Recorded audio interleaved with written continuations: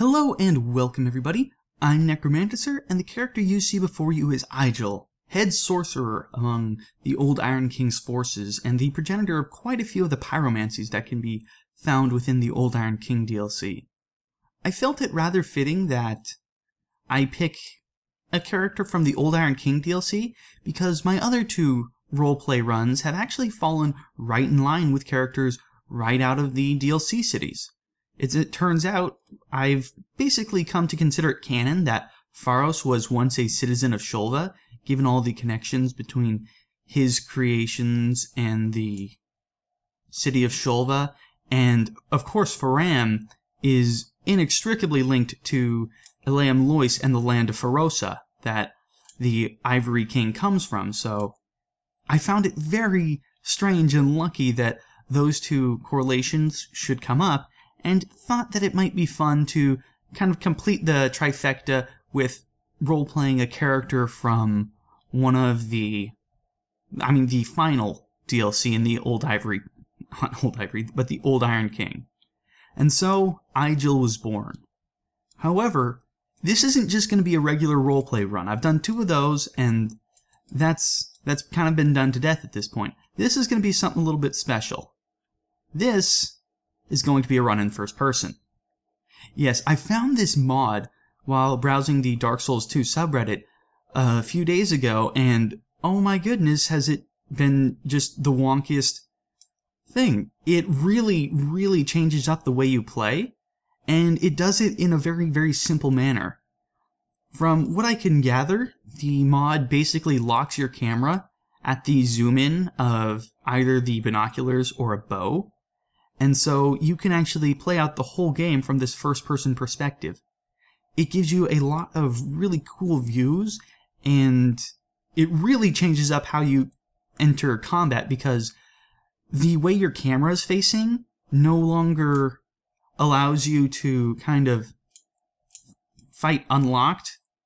I mean, it does sort of, but fighting unlocked is much more difficult because you can't view the angle of your character in order to properly get a fix on things, and it also really messes with how you would normally fight like certain bosses and whatnot, because everything you do is no longer connected to your camera. The camera is now a third entity that handles on its own.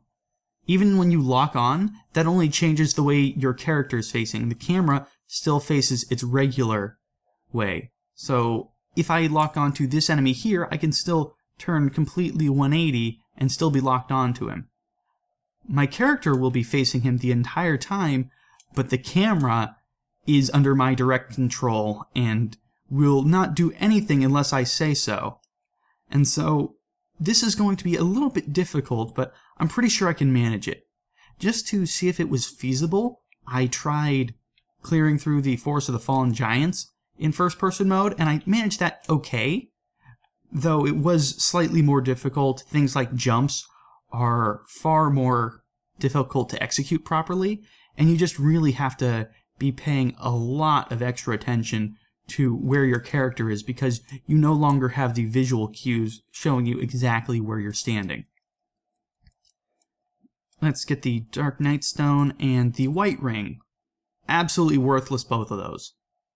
Actually, come to think of it, the Dark Nightstone might come in handy a little bit later, because I'm going to be making a sort of Hex Dex build, but aside from that, the White Ring is actually one of the absolute worst items you can get from your petrified something. I'm gonna head just right on through to Majula and get on with things, because I don't want to dawdle in the things betwixt for too long, but goodness, really, playing from first person completely changes how you come at the game, because a lot of the tactics that you might use when you can have a third-person camera, such as backstabs and kind of fighting in multiple directions, changing your directionality in order to combat foes coming at you from multiple angles, are exponentially more difficult when you have both a slow camera and only a field of view coming out in front of your character. It is technically possible to do backstabs, and they will work to a certain extent, but they're just so much more difficult to pull off, because in order to do them properly, you either have to go completely from muscle memory and hope that you connect, or you have to start turning your camera before you're actually behind them so that you can line it up properly once you get there. I'm considering killing off Mullen here, but I think I'll let him live for now. He's done nothing wrong, and I don't think I'm going to need the extra acceleration that his clothes would give me, so I'm happy to just go about the game at my regular pace.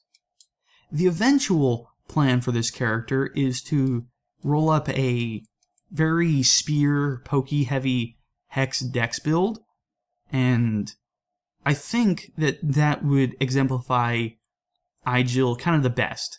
Definitely going to throw in some pyromancies in there, but all the sorcerer type enemies that you actually encounter in the Old Iron King DLC have a mix of both dark and faith, and Eygil was a sorcerer and he made pyromancy, so I'm just going to be throwing in every sort of magic I can find, basically. Admittedly, the bandit is one of the worst starting classes for mages, but I had to pick something that had access to the bow right out of the bat, and so the bandit was pretty much my only option. That being said, it works very nicely in the early game, gives you a lot of powerful weapons and stats, and it also works really nicely because it starts out with the highest dex out of any of the kind of combat classes, I would say. The swordsman is... I just don't rate the class in general, but the swordsman can do some good things. I think the bandit is tied with the knight as one of the best starting classes in general, and so it's probably going to work out really nicely that I had to use him anyways. Tag the bonfire here. The real trick about this first-person mod is that you have to really manage your spacing. Unless you're looking directly at your feet, it's very difficult to kind of keep in mind where exactly your character model is, because you're just not used to this perspective. You sometimes misjudge spacing. Jumps are the absolute dickens, because you have to really time those close to the edge, and that's just a very difficult thing to manage when you're working from this first-person perspective. That being said, I kind of like the way the camera controls. You can point it in whatever direction you want, and it's very slow and kind of cinematic, which makes sense because it's the same camera that both the bow and the binoculars use. But at the same time, it can kind of mess with combat. It's not the easiest thing to do. And that's really going to be the main struggle in this playthrough, is managing my character location and combat with the locked first-person perspective. Just to show you kind of how blind those jumps have to be, that jump right there actually killed me my first time through. And so I was kind of hoping that I was going to make it, and luckily I managed to pull that off, but it's definitely a risk. And trickier jumps, like I'm going to imagine the dull ember jump, are going to be very difficult to pull off first time through. And you can already see that I missed the spacing there with that first enemy, and that's just something that's going to come with the territory here. The spacing, especially on weapons with a short reach like this hand axe, is incredibly difficult to maintain properly, because if you actually get to the right spacing, you kind of feel like you're far too up close, and you're kind of fighting in a suboptimal position because you're right in the enemy's face, but that's honestly what you should be doing, because you've got a short weapon, and arrows are a lot more intimidating as well, because they're just coming right at your face as opposed to kind of in front of your character like they normally would be. As you can see, I just messed up that sprint, both of those sprinting attacks coming in on these guys because I can't quite judge the distance properly. And I think that's going to be an interesting... oh dear. I think that's going to be an interesting handicap to kind of play around with as I'm clearing through here.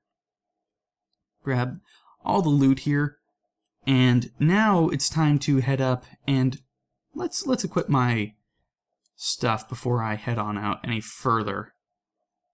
I do have a bow that I could use to cheese this Hide Knight, but I have a particularly special method of cheese that I'm going to pull out because I would not... I don't have faith in myself to fight the Hide Knight with the first-person camera, especially because I'm still not incredibly used to it. I'm still definitely adapting to it and kind of trying to get into the swing of things because, as I said, I'm trying to go into this pretty much blind as to how it's going to play out. The only thing I did was clear through the forest of... Oh, you see, that jump right there would just be easy as pie in the regular game, but I managed to muck that up, so let's try that again. I did go through the Forest of the Fallen Giants just to make sure this run is feasible in the first place, but aside from that, we're experiencing this together. That was a much better jump. Again, it's very difficult to see your feet, kind of judge your character location, but I'm confident that I can manage it, especially if I give myself some time to kind of acclimate. Let's get up this ladder here and take out the 3 hollows up the second ladder. Then I'll drop down, take down the sleeping hollow, and then it's time to cheese the Hide Knight. And I have a kind of special method that I haven't shown off just yet, and I really think that it's gonna do well for me. There we go. Oh, and he gives us a drop, just a life gem, but that's nice.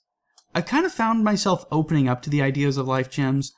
In the base game, I had a very big problem of just never using them, and I, to some extent, still do, but I think the DLCs really opened my eyes to the idea of just using them as a regular heal.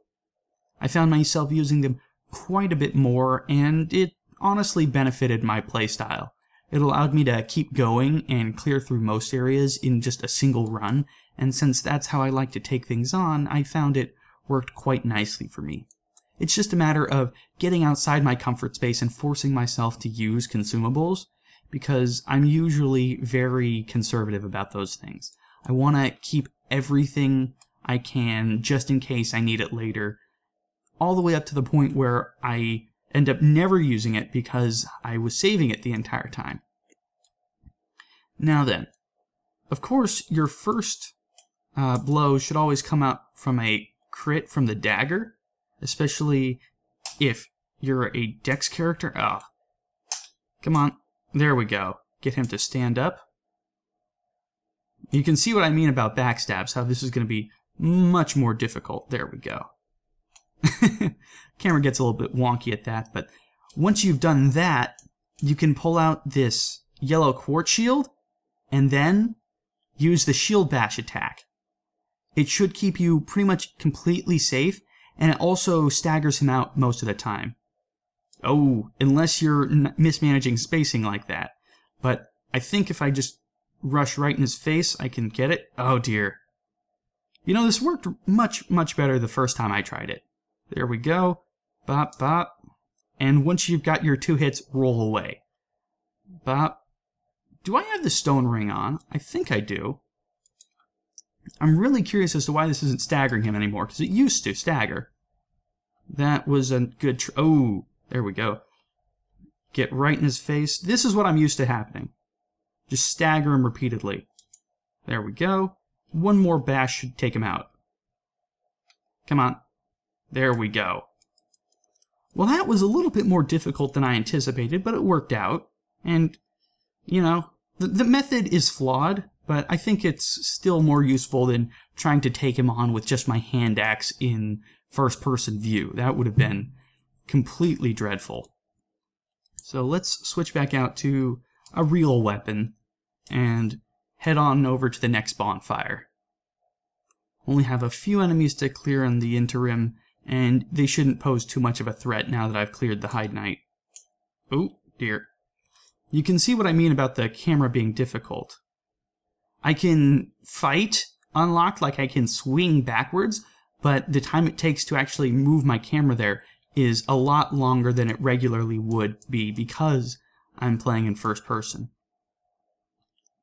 Bash this stuff to grab my wood bolts just in case I want to use the crossbow later. you never know. And this guy. Sprinting attack? There we go. You definitely have issues whenever you need to pull a sprinting attack because the spacing is just incredibly difficult to pull off properly. Throwing knife this guy once. Can I get the second one? Oh, I can. Beautiful. And now I can rush right up on this archer and completely whiff the spacing. Goodness. As I said before, and we'll probably be bringing up a lot in this playthrough, the first-person mode changes how you have to approach combat. You have to get a whole new sense of where your character is, and fighting unlocked kind of helps a lot because it allows you to angle yourself properly, even when your camera isn't necessarily facing the right direction.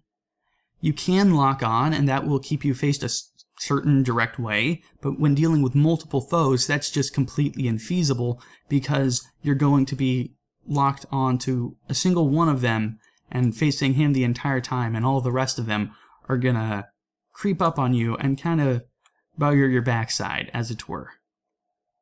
Let's tag this bonfire just because I don't want anything bad happening while I'm out and about up here. I will be talking to her shortly, but there are a few things I need to do first.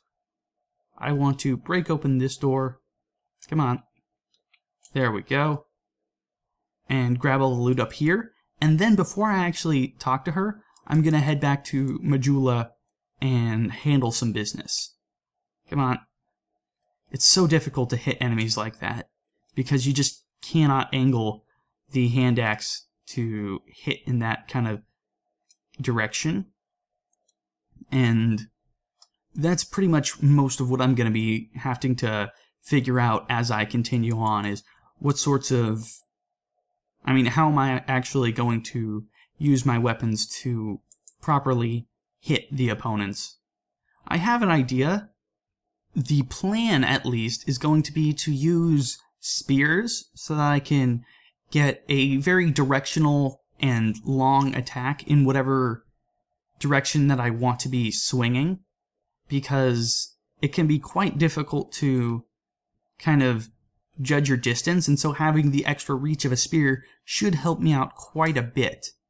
It also kind of works with the whole Eygil cosplay in that the Pilgrim Spontoon is actually a spear catalyst that can be found within the Old Iron King's Broom Tower and acts as a catalyst for both sorceries and dark, and so it kind of makes sense that Eygil would use a spear. What I'm going to be doing right now is killing Benhart. This is going to give me a few extra bonus souls to start out the game with, and give me access to one of the strongest small shields that you can get in the early game. Oh dear, spacing. And now I just need to back off and come right back at him.